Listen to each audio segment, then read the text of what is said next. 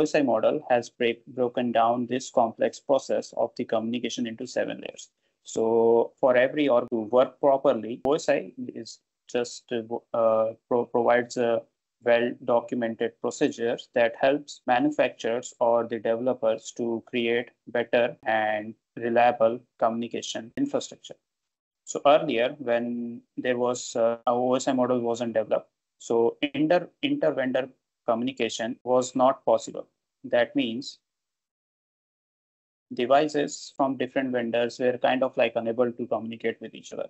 So if I explain it to you, suppose I have a machine of Apple, okay, I have a MacBook, and consider that someone, a friend of mine, might have a device of, let's say, Dell.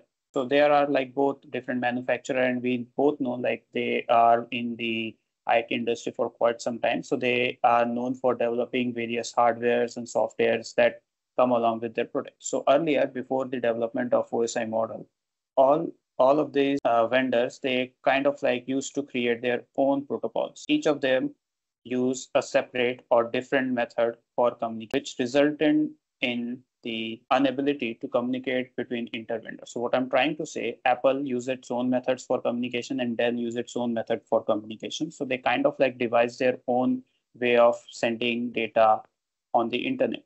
So because there was no similarity, because kind of like they use their own process, so they were unable to share information with each other. So this inter-vendor communication was not a possible thing when we were actually communicating before OSI model. So OSI model, or the organization that is behind the development of OSI model, that is ISO, International Standardization Organization, studied this trend and they came up with a model that is known as OSI model.